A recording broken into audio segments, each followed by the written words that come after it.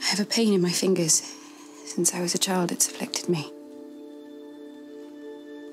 I've been watching you, Jocelyn, since you came here. You are the most glittering, daring woman I have set my eyes upon.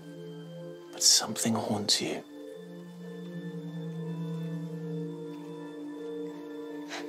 You'll hate me if I tell you. How could I ever hate you?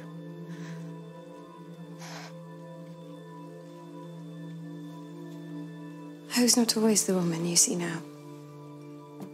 I was a girl, giddy with the thought of romance. I wished only to love and please a man. Husband of my own, and then there he was. 15 years older than me, he wooed me with a tender, delicate, precious promise. I was robbed of sleep with the thought of marriage. So one day I let him walk me into the woods without a chaperone. Every day after that, I wished only to find the time to be alone with him.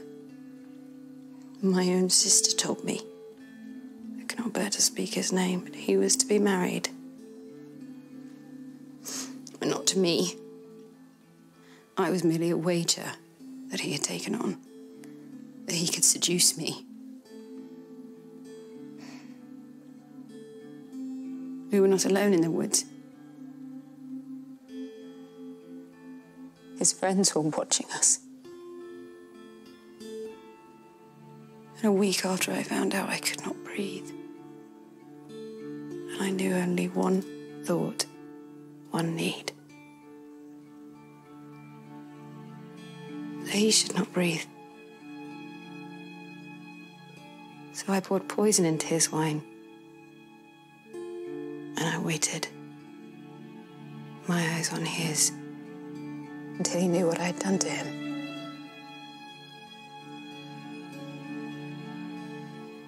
And I watched him die.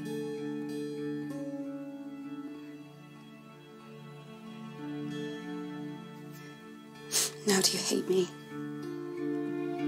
I do not hate you, Jocelyn.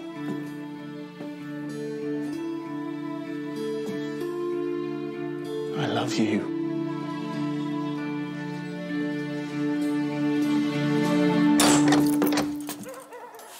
Tell your husband, Mistress Castell, I'll be delighted to join you both for dinner.